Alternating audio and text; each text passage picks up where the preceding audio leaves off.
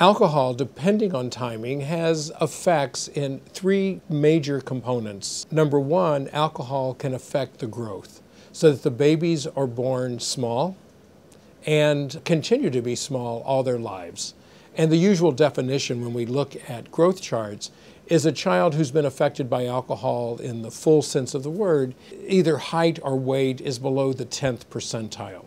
So that child weighs less than 90% of children his or her age. The second area is the facial features, so that the babies are born with a flat mid-face. So the whole middle of the face is undergrown. So what you get are small eyes with a lot of times folds coming down over the middle of the eye, a flat nasal bridge, a flat philtrum. Now the philtrum is the area between the nose and the top of the lip. And that groove that is ordinarily there is absent. So the philtrum is long and flat, and the upper lip is thin. The third area that's affected is the brain.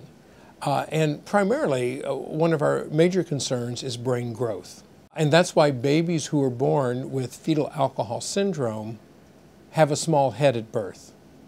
Because the way the head grows in the womb is by the brain growing and pushing out on the skull. So if a baby has a small head, what that really means is he has a small brain. And we know that especially occurs if a woman is drinking during the third trimester of pregnancy. Now, many children whose mothers don't drink during the third trimester but drink earlier in pregnancy, those children will have a normal-sized brain. But alcohol in early pregnancy does have a significant impact on brain development.